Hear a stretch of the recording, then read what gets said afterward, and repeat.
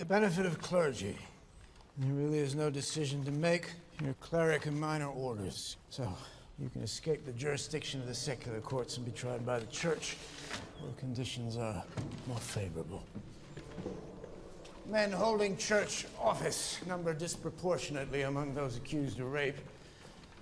They escape serious punishment by claiming benefit of clergy, so you'll have the church try your case and be done with the matter. But one of my name. Was there an affair? Absolutely not. Strange she would claim rape and risk her life. Why would she do this? All of France is talking about this, and I'm innocent. I've said publicly that this never happened!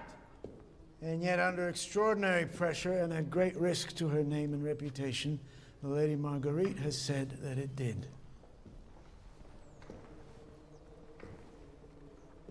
Formally, this is not about her.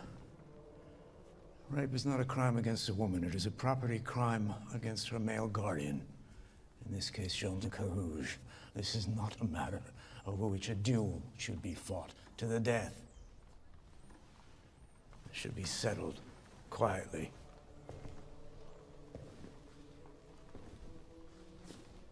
Take the benefit of clergy. I'm not a coward.